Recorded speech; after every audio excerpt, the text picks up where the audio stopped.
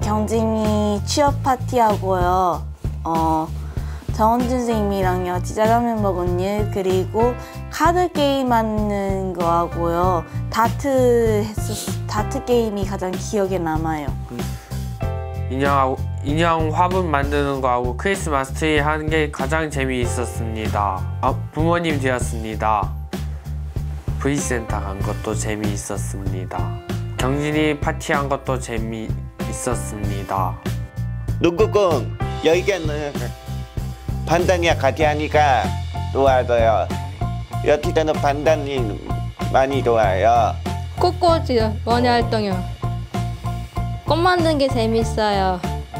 알까기 바다가 튀기는 게 재밌어요.